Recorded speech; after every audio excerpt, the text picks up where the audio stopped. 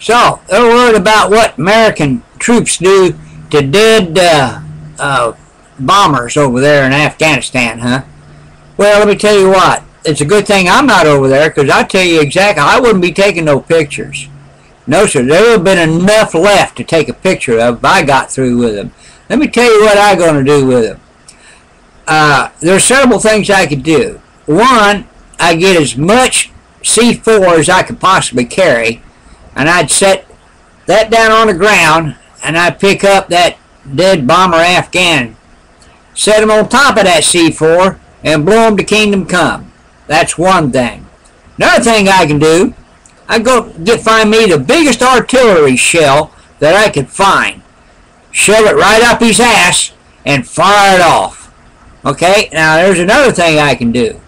After I chop up their body with my K-bar and whatever else I can find to blow them up, tear them apart, stuff them in the barrel of artillery piece there, and blast them suckers right straight to MECCA. That's exactly what I'd do. Wouldn't be enough left to take a picture of.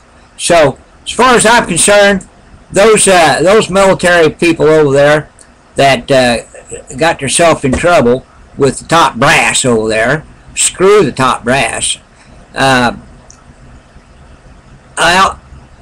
Fellas, I really hate to see you getting sorry, because I'd have done a whole lot worse than what you guys had done. Unfortunately, you guys took pictures. I wouldn't took no pictures. No, sir. No videos. Nothing. Nobody ever know a thing about it. I'd drag them little sorry asses over there and blow them to kingdom come. There wouldn't have been enough left. There'd be nothing but a pink mist by the time I got through with them. Nothing to pick up. That's right. You couldn't find a shred of their body after I got through with them. Wouldn't have taken no pictures, though. Well, I might have taken a picture of what had been left, but there'd been no body there. It'd be nothing but a wet spot on the ground. You can believe that. I think I said pretty much enough. I think I got my point made.